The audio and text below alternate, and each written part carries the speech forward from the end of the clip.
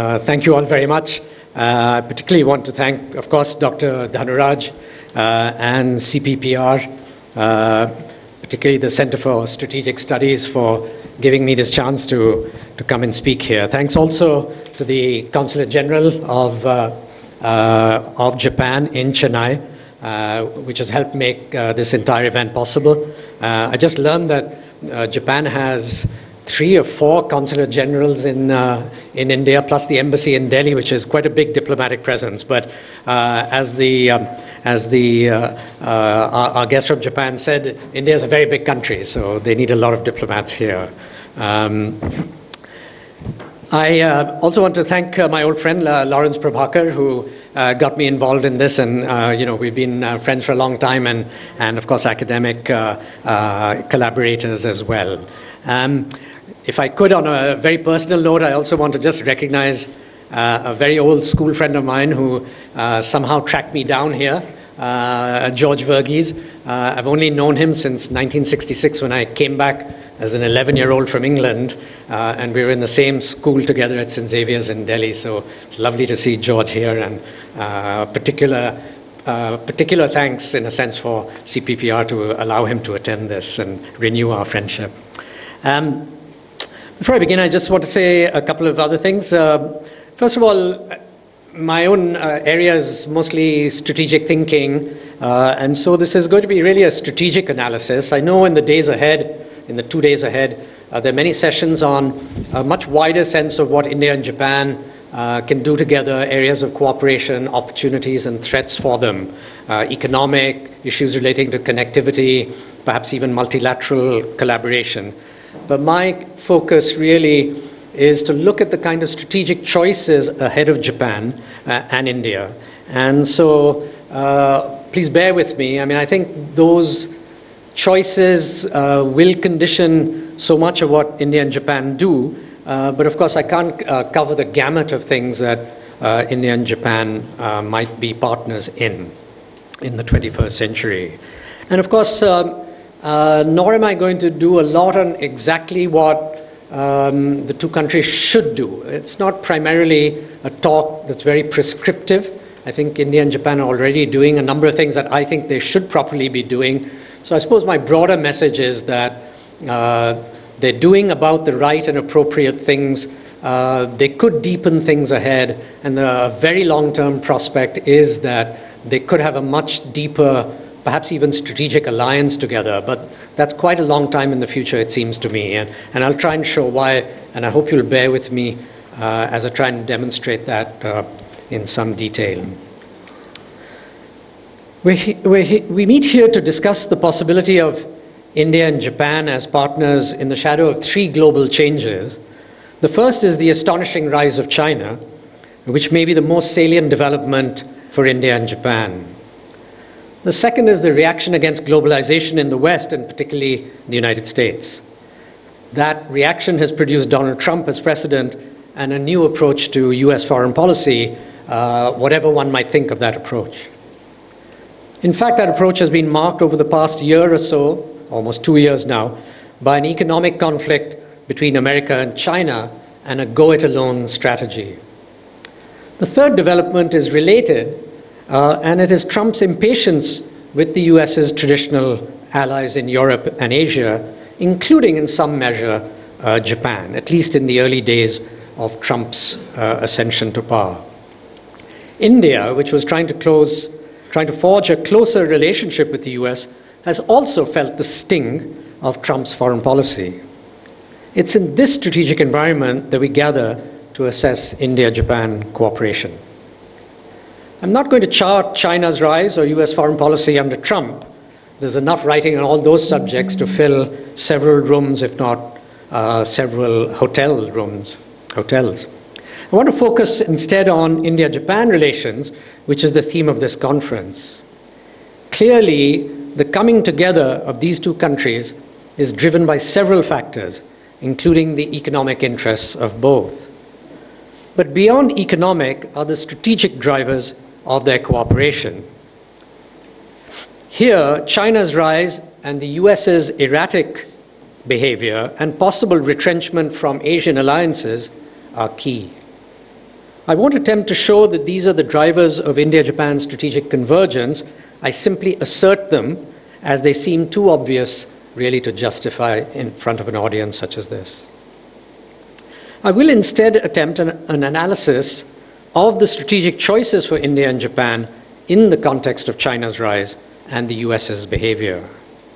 And I want to begin by sketching in some highlights of India-Japan relations since the early 20th century, essentially to make the point that they've never really been enemies or real close friends. I think a point that perhaps Dhanuraj made quite astutely in his opening remarks. I will then go on to assess the strategic choices before India and Japan in dealing with a rising China, at a time when the US, the reigning superpower, as I said, seems erratic and unreliable. Essentially, the choices for India and Japan are to bandwagon, hide, hedge, or balance. And I'll say more about all these terms. I think the word balance is pretty clear to everyone, but nonetheless, I'll try and flesh out the other terms in a bit.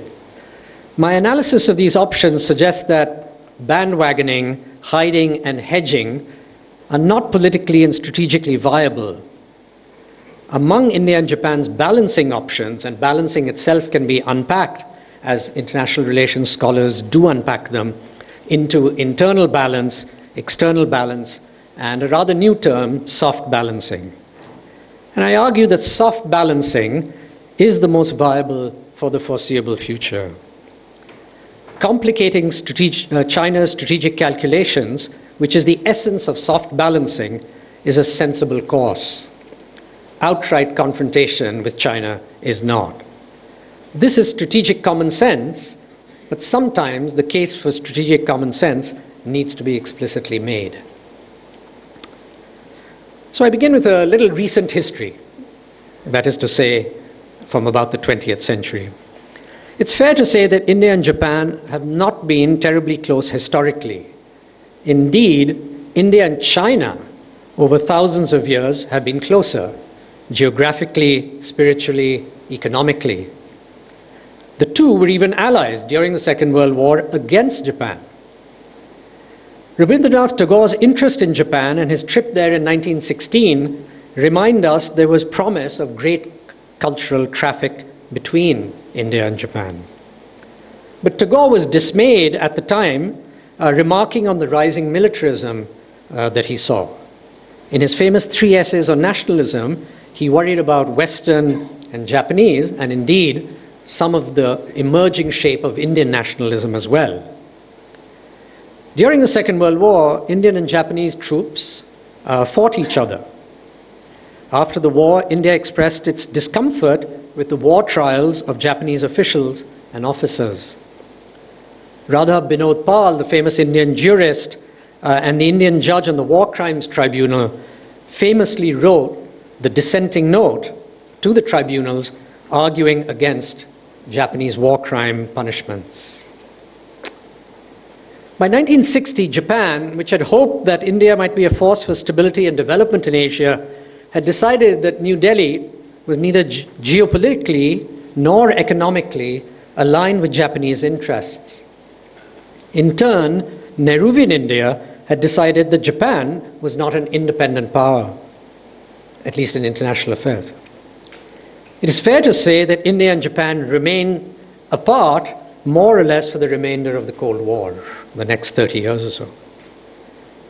After the US rapprochement with China in 1972, Tokyo, you'll remember, engineered its own rapprochement with Beijing. Geopolitically and economically, the two East Asian powers had parallel interests. Geopolitically, they lined up against the Soviet Union, India's quasi-ally, and economically, they dramatically opened up to an economic partnership featuring aid, investment, and trade, with Japan in the lead. This was at a time when India's economy had stayed stubbornly closed. In sum, from 1972 onwards, China and Japan came to be on the opposite side of the Cold War from India, which tilted towards the Soviet Union. The conclusion we can draw from the above is that India and Japan do not have a deep history of cooperation and closeness in the modern period. As a quick aside, they do have one modern instance of strategic partnership, if it can be called that. And that is, of course, Subhash Chandra Bose working with the Japanese to fight British colonial rule in India. That strategic story, I think, is much more in the news in India now, especially under the Modi government. But it's not a chapter that Japan would want to highlight. It is not, therefore, a memory on which to build a strategic partnership, I would argue. India and Japan did come together in one very important sense after the Second World War. In 1958, Japanese aid began to flow to India for the first time.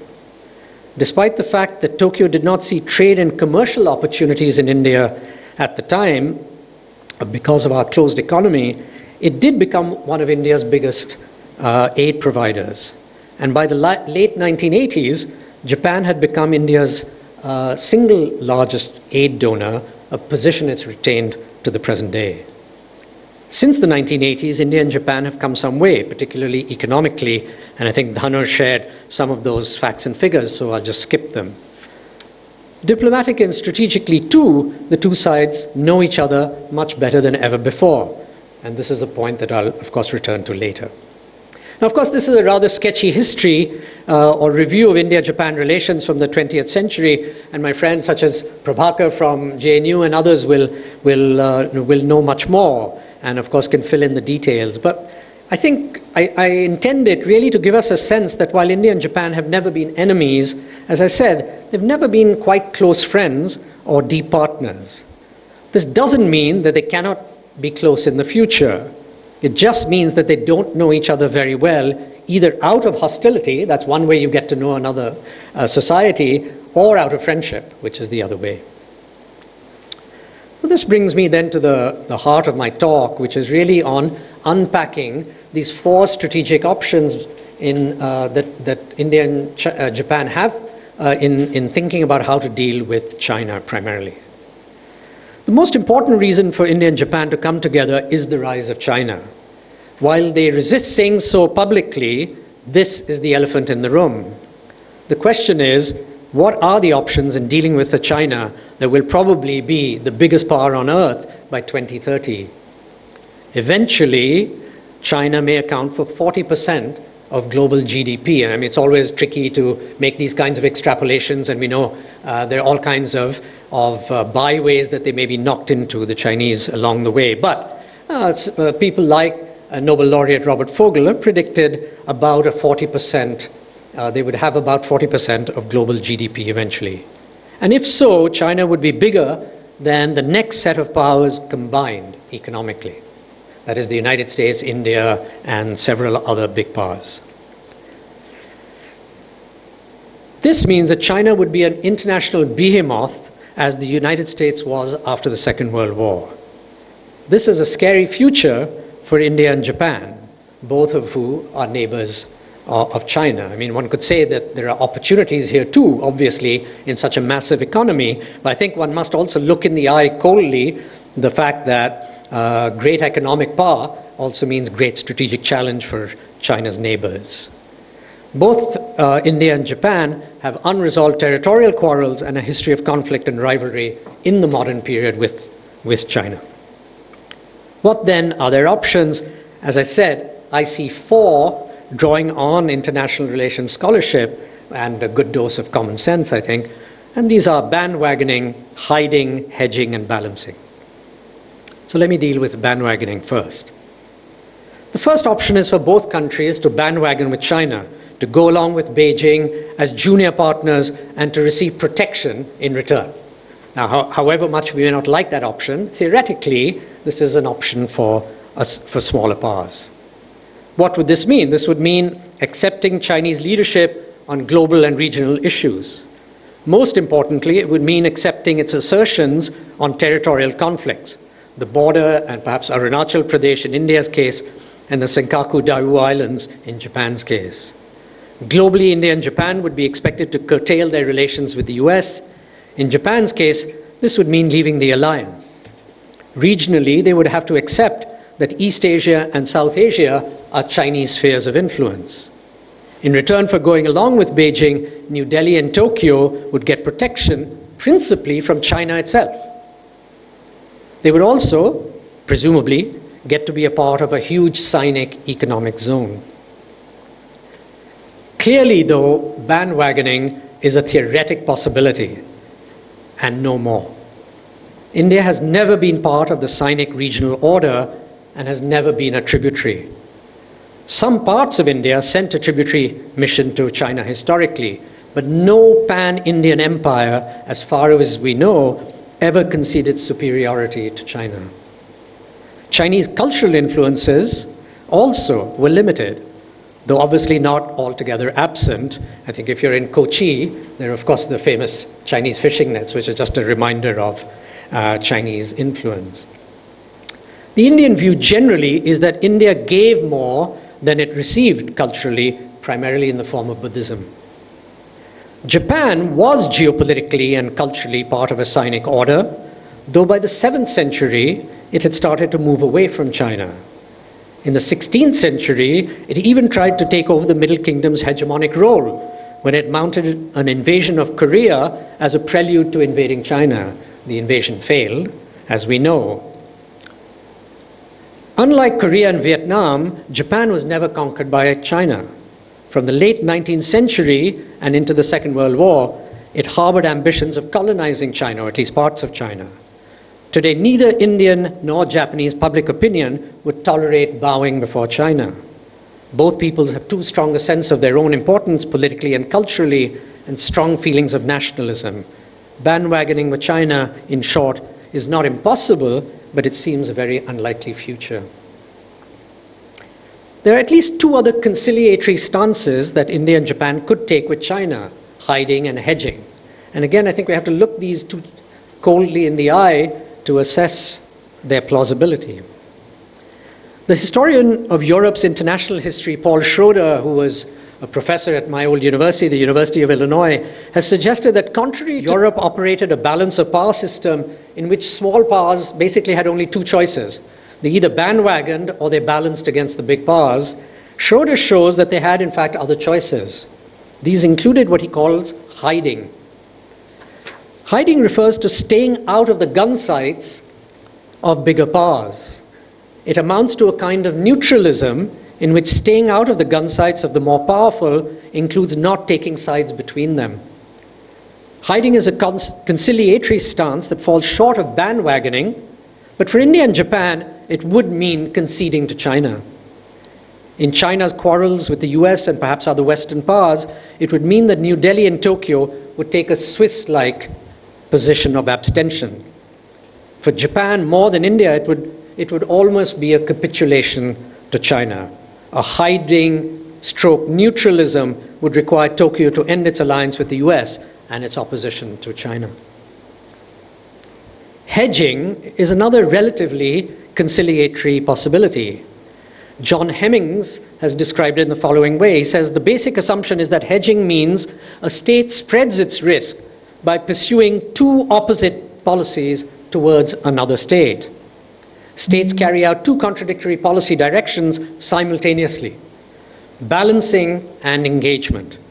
A state prepares for the worst by balancing, maintaining a strong military, building up alliances, while preparing for the best and engaging, building trade networks, increasing diplomatic links, and creating binding multilateral frameworks to soften up the relationship. In Southeast Asia, where I've just come from, it is often said that the regional states are hedging with China. They feel free to have strong economic relations and multilateral links with China, ASEAN, the East Asia Summit, and so on, but they also recognize the security risks from the north, and they turn to the United States for protection. India and Japan are in exactly the same position. China is their biggest trading partner, or one of their top partners. Both, in addition, are members of regional organizations, such as ASEAN, where they engage Beijing in the company of others. But at the same time, they feel vulnerable in the security domain. India hedges primarily by its own internal balancing, its military power, including nuclear weapons, and Japan by its alliance with the United States. How effective are hiding and hedging? It strikes me that big powers, such as India and Japan, I mean, the question has to be asked, can they truly hide? And it's one thing for small European powers in a classic balance of power era to hide from, say, Britain and Germany or Prussia at that time and France.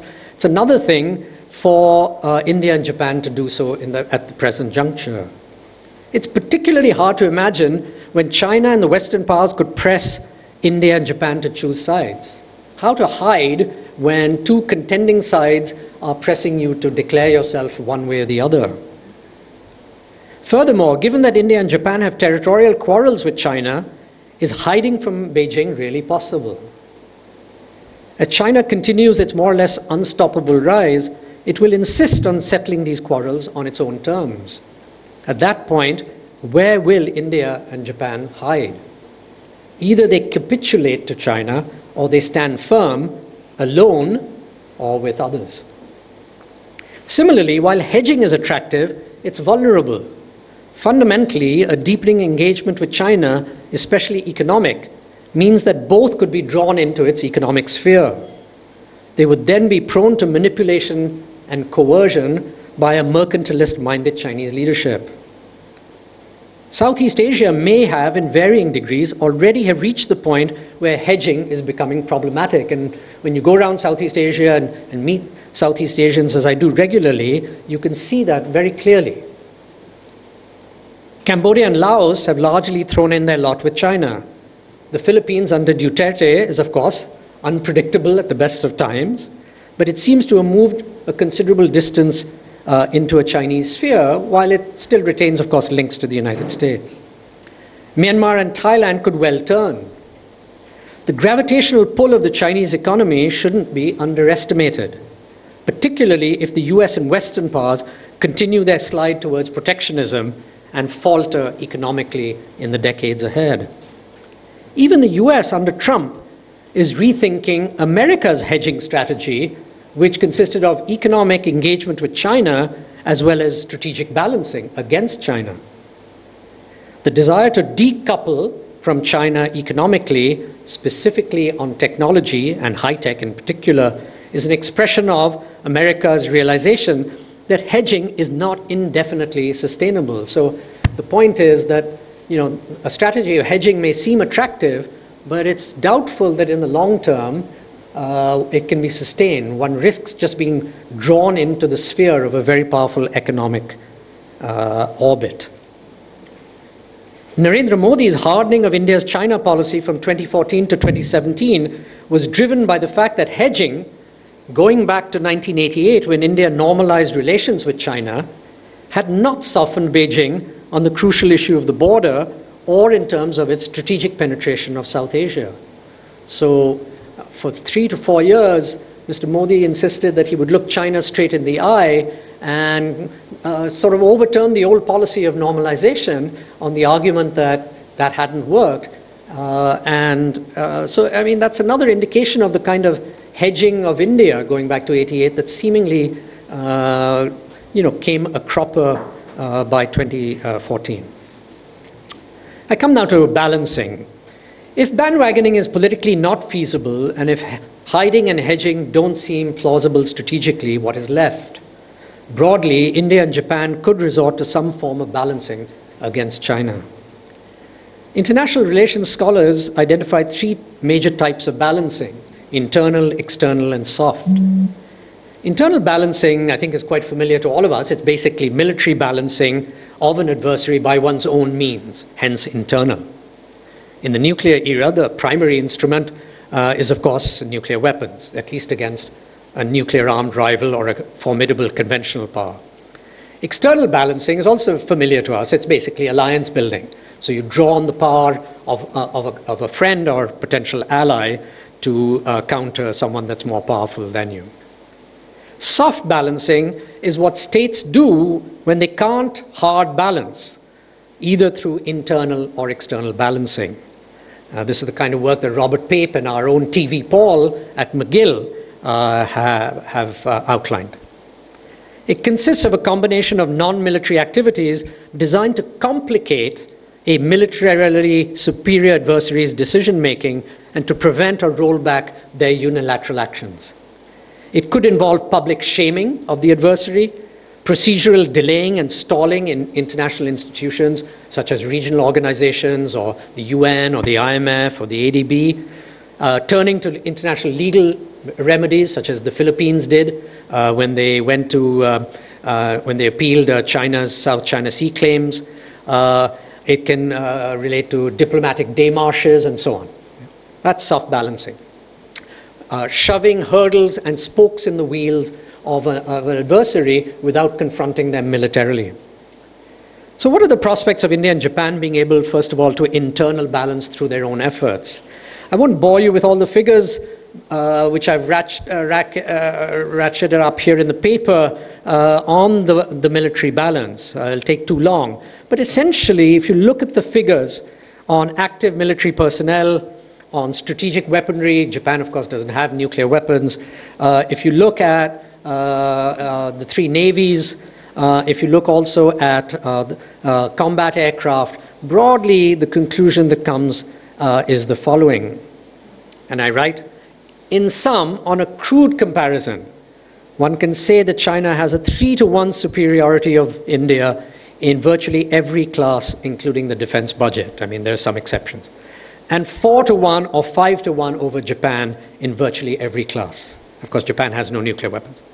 In addition, in terms of overall national capabilities, India's nominal GDP is about 1/5 of China's. So there is little prospect of catching up with China in any time soon. Indeed, the gap is likely to grow. China's nominal GDP is 14 trillion. India's is 2.8. And Japan is at about 5 or 5.1. The US, by the way, is 20 trillion. So this is nominal GDP. Huh? This suggests that the defense effort for both India and Japan, if they want to close the gap militarily, will be enormous. Given their domestic challenges, that is India and Japan's, it is simply not viable to increase defense allocations dramatically over the next little while. This is admittedly a crude comparison of internal balance. All three countries have other security challenges.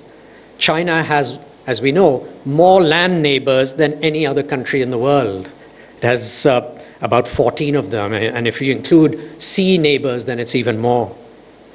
But it has 4 nuclear neighbors, which is quite unique, and amongst the biggest conventionally powered military neighbors in the world.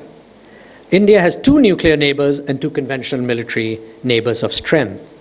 Japan is an island, but it must worry about 3 nuclear neighbors and 3 formidable conventional military neighbors in China, Russia, and North Korea. I mean, the short point being that you can rack up the numbers plainly and simply, but of course you've got to take into account that they have other strategic worries, their forces are potentially divided, and so this may overstate Chinese superiority in short. Nevertheless, China is militarily a giant that would be difficult to hold if it should decide to attack the country. Of course, terrain, weather, fighting spirit, tactics, strategy, all these things count, and we have military experts here who will testify to that. But Chinese superiority, I think, cannot be avoided. India has nuclear weapons, which is the ultimate deterrent. In the case that a conventional war turns against it in the high Himalayas, it could threaten nuclear retaliation. Here, I simply note that exactly the argument that India uses against Pakistan, and I guess this morning we're waking up to that argument tacitly, namely that India has escalation dominance over Pakistan, is also true for China over India. China has escalation dominance over India in every category of violence, escalation dominance being understood as being able to trump the other side's potential to raise the ante of violence at every level. Any Indian nuclear retaliation, which is plausible, could be more than trumped by China's response. I think this is something we simply have to face if we're talking about internal balancing. External balancing. If internal balancing is limited, it would seem India and Japan could opt for external balancing or alliance. Our figures show that India plus Japan is still overwhelmed by China, except in respect of major naval combatants. Here, India plus Japan, to my count, come out roughly even with China. A case could therefore be made for naval cooperation between India and Japan, which in fact is already happening, and I think the figures show why it is happening. India and Japan in alliance in the end, though, is not a sufficient balance. It's only when the US joins the alliance calculus that balancing truly occurs. This is obvious, and we don't need any statistics to show that. But let's just note the following. The US and Japan are already in alliance. The US and India are not, though military cooperation is increasing. The key point is that Japan already has an alliance partner that can help with its security. India adds little. India does not have a formal partner, but it does have a growing relationship with the US, in which case it doesn't need Japan. This is, of course, the case on a static analysis. On a dynamic analysis, India, with its growing economy and population, could be a balance against China. Indeed, going by its population size and demographic structure, it's got a huge number of young people, it could pose a serious challenge to China's projected dominance. By 2050, I think we all know, India's population is projected to be 1.68 billion people, whereas China will be stuck at about 1.34 billion, if stuck is the word.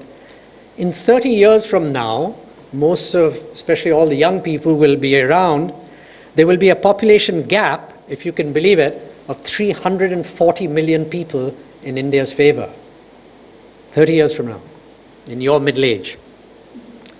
Leaving aside the sustainability of India's rates of economic growth and the quality and resources of its population, in terms of health, education, skills, per capita income, energy, food, I mean, these things qualify the quality of your population. This would be an enormous gap in population figures. India would be young with the #1 population of the world. China would be aging and firmly #2. In other words, there is a case to be made for a latent external balancing partnership between India and Japan. This is particularly the case if the US continues to retrench and eventually removes itself from Asia altogether. An India-Japan strategic partnership 30 years from now would be a balance against China. What would this partnership amount to? It might eventually be an outright alliance or just an entente, a kind of close consultative relationship. But the key challenge is building Indian capacities so that it can, with 1.6 billion people, be a prosperous and stable power rivaling China. Building India's capacity is, of course, India's own responsibility. But Japan has a potential role. Tokyo played a key role in helping build China's capacities from the mid-90s, 70s onwards, and I think a lot of people forget this. Japan's economic interests, but also its strategic interest in containing the Soviet Union, drove Japanese ODA and investments to China. In partnership with America, Japan helped the rise of China. After 2001, George W. Bush committed the US to a similar role in building Indian power. As the US goes into retrenchment, Japan could step up to fill the US role. Having said that, it will take great patience and long-term vision for Tokyo to engage New Delhi, as India is notoriously difficult to deal with, at least I think so. But if China is the big threat, there may be little choice for Japan. In the meantime, India and Japan can deepen their military cooperation. And I've got a paragraph here on a lot of things I think that Dhanuraj has already mentioned, so I'm just going to skip it. But there's I think probably a number of you know, the dialogues, the military exercises, the agreements on things like the 2+2 dialogues. We've heard about the regular summitry. But I note a couple of things. I mean, one in particular that struck my eye, and this is the agreement whereby they would, India would access the Japanese naval base in Djibouti. I think people forget that the Japanese have a big base there, and that in return, the Japanese Maritime Self-Defense Forces would be able to use India's military installations on the Andaman and Nicobar Islands, and so on. So there's a whole slew of things that they're already doing. my only added thought here, if it isn't already happening, I think greater intelligence cooperation, especially on China, would be a crucial investment, and I think Mr. Talyar Khan will know much more about that. So I come to the last possibility, which is soft balancing. If internal balancing is not immediately viable, and if external balancing is only viable with the US or in the distant future, can India and Japan soft balance against China? Soft balancing, as I said, is non-military strategies designed to complicate and trip up a rival that has military superiority. It includes, as I said, public shaming, procedural delaying and stalling, turning to legal remedies, etc., etc. It can also involve creating new institutions and practices in the international system and building capacity in third parties so that they can resist more powerful entities' influences. India and Japan have already tried shaming tactics against China. New Delhi and Tokyo have insisted on freedom of the high seas as a rebuke to China. On China's BRI, they have both implicitly criticized Beijing. India has refused to go along with BRI, arguing that it is a project that fundamentally is in China's national interest, as I think S. Jaishankar said, and not a cosmopolitan project for others' good. And Japan has suggested that its own connectivity is about quality infrastructure, implicitly saying that China's is about, well, shoddy infrastructure. New Delhi has drawn attention to the debt burdens of BRI, and as various projects have run into trouble in South and Southeast Asia, people are beginning to sit up and take notice. And we've had several visitors from China at the Lee Kuan Yew School, and it's quite evident that they are beginning to get the message and are looking to rethink BRI under the sustained criticism of India and others. So here's a classic instance of a kind of shaming tactic that trips up a more powerful neighbor that is trying to extend its influence. India and Japan are members of an array of regional and multilateral institutions where they can check Chinese power. And again, there's this whole alphabet soup of institutions, particularly in East Asia, that you all know about. They're also members of the ADB. Japan is an observer at SARC and has supported SARC financially. In addition, they're both members of the G20, and they're aspirants to permanent membership of the UN Security Council. And in fact, have exchanged notes on how they could both take that forward at some point. Now, obviously, all these arenas, India and Japan could work either alone or together to stall and trip up and oppose Chinese actions that might hurt others. India and Japan can also soft balance by creating and sustaining new institutions, particularly in Asia. It's quite interesting that we think the West and now China are institution makers and norm creators.